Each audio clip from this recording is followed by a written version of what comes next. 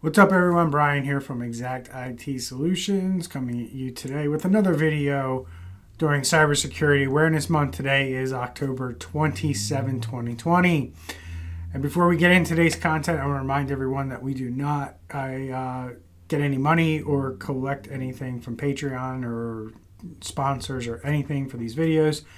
But we do charge a fee, and that is if you are enlightened or entertained, or we made you think, or we gave you some new information you didn't have before watching this video. We ask that you please hit the like button down below on the video and then maybe consider subscribing to our channel. And if you would like to work with my company at Xact IT Solutions for anything IT support or cybersecurity related, head over to our website at xitx.com. Click the little Contact Us button at the top right. Fill out the form, let us know what's on your mind, and someone will reach out to you and help you with whatever situation you may be facing. So without further ado, let's jump into today's content.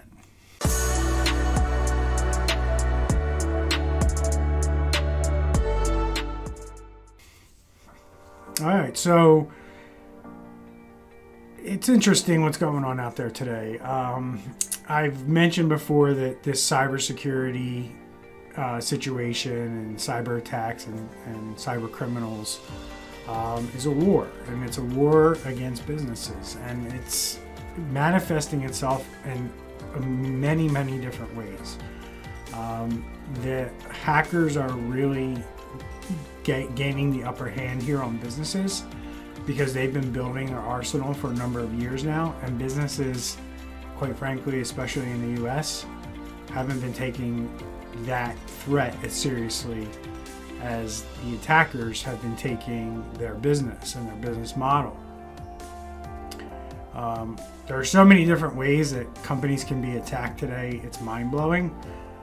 We've been cautioning businesses about these types of things for years now, but because it didn't happen at mass scale and because the hackers haven't perfected their craft as yet, people don't think it's going to happen to them, or they don't think it's really happening at a scale where they have to worry about it. And today's video, I want to highlight another way that hackers can attack you other than maybe through phishing attempts or through busting down the front door, through brute force password attacks and things like that. And I've talked about this previously in other videos, but I want to highlight some things that have come out recently that point to a lot of things happening inside of companies with their own employees. Now, we always say in the cybersecurity business or in the IT industry that your employee is the weakest link in the chain. And that is true even if you don't have rogue employees in your business. They can be targets tricked into clicking on things or responding to things that they shouldn't be responding to because either they were ill-equipped to handle that situation or they're not being properly trained around cybersecurity and what to look for in things like phishing attempts, and when they get a phone call from somebody pretending to be the IT support and they give them access or information to something when they shouldn't have because they really weren't from the IT support, like we saw with the Twitter hack. So we also saw this in videos that I've done in the past around Tesla and the fact that they thwarted 2 attacks or attempted attacks by employees of Tesla, and they dealt with it and handled it. And today we have another example of Amazon firing employees for leaking customer emails. And it goes on to say the employee leaked customer email addresses to an unnamed third party, according to disclosed emails obtained by Motherboard. Over the past few days, Amazon has informed some customers that it has fired an employee for leaking customer email addresses to an unnamed third party, according to multiple copies of the notification email obtained by Motherboard. The news highlights the continued risk of insiders at tech companies who may leverage access to data for their own purposes or for profit. Email went on to say, "We are writing to let you know that your email address was disclosed by an Amazon employee to a third party in violation of our policies As a result, we have fired the employee, referred them to law enforcement, and are supporting law enforcement's criminal prosecution. The Amazon email reads, the copies motherboard obtained were sent on Friday and Saturday. And then it goes on to say, do you know about any other instances of insider data abuse? We'd love to hear from you. Using a non-work phone or computer, you can contact Joseph Cox securely. That this is obviously the reporter asking anybody who's reading this, have you noticed this before? And then it goes on to say, in a statement, Amazon spokesperson said the company had fired multiple people. Individuals responsible for this incident have been fired. We've referred the bad actors to law enforcement and are supporting their criminal prosecution. And in January, Amazon sent a similar email to customers in which the company said it fired employees for disclosing email addresses and phone numbers. In the latest case, Amazon told Motherboard that no other information beyond customer names and email addresses were exposed, suggesting this is a separate event. Amazon declined to answer basic questions such as how many customers were impacted. And then we also had Amazon firing Ring employees for snooping through doorbell video cameras. Obviously, if you own a Ring doorbell, you know it records the information to the cloud, records the video to the cloud, and I guess some Amazon employees took it upon themselves to access these recordings and go through them, which is a violation of company policy. So this brings to light some interesting things. We can learn from all this stuff, and that's the whole point of this channel, and that's the whole point of me putting out this information and bringing it to light, especially for business owners and businesses.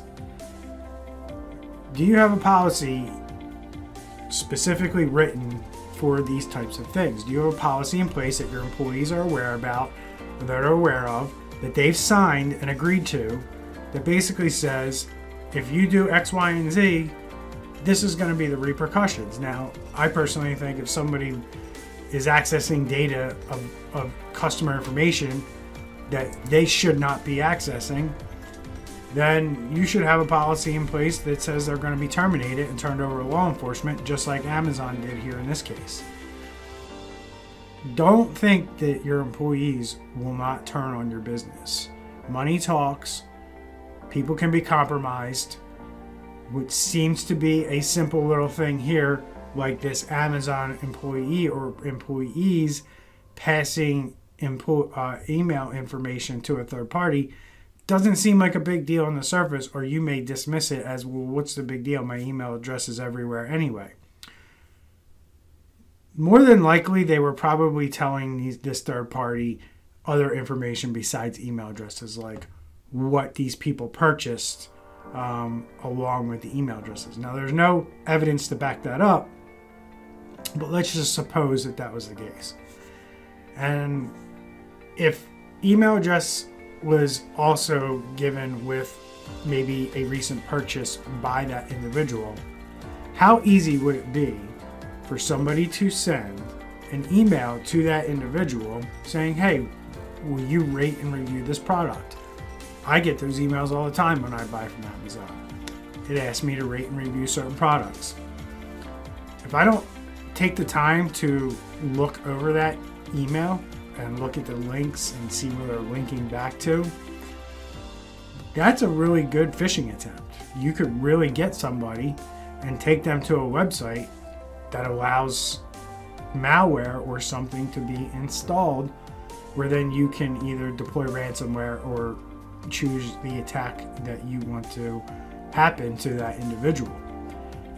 And this is the kind of stuff that happens. They make things look really good, and they identify targets and they exploit those targets by using information that they're able to pick up across various sources, the dark web, compromised employees, etc., etc. And this is how attacks go down. This is how attacks actually happen. Somebody's tricked into something.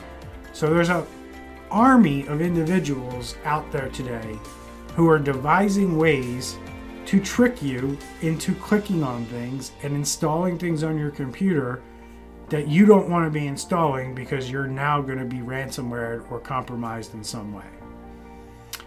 So that's the reality of where we're at today with this stuff.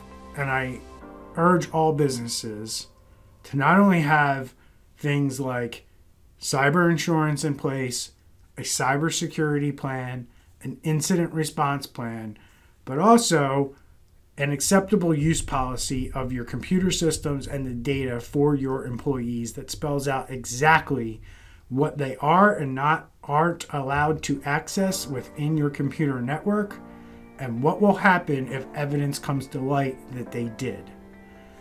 And spell that out, make sure that every employee is trained on it, they're aware of it, and that they sign it, so that in the event that they do violate that acceptable use policy, there's no question to what happens to them. And there's no discrimination, and there's no anything that can be levied against the company because something nefarious happened by an employee on your computer network. So that's it for today, folks. I hope you learned a lot about what happens with these insider attacks. Take this information and take this advice very seriously. Take action. Go create that plan if you don't have one, or the policy. Make sure you have your employees read it and sign it and get it back to you. Keep it in their HR file. It's very important that you not go about this assuming that you have good employees and that all your employees will remain good forever and ever. At any point in time, your employees can be compromised. These criminal actors are out there paying employees to pass information to them. And if you have employees that don't make a lot of money, or in their eyes, they don't make a lot of money, and they're willing to sell out your company for this stuff, you need to make sure you're protected. So get out there, get your acceptable use policy plan in place. And that's the end of the content for today. If you have any comments or questions, drop them down below. We would love to answer them for you.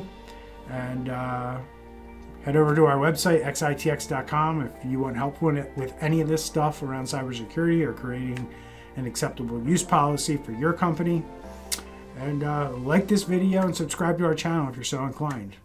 And make sure you hit the subscribe button because you'll be entered to win that $200 Amazon gift card that we're giving away for Cybersecurity Awareness Month. I'll talk to you all tomorrow. Have a great night, everyone. Take care.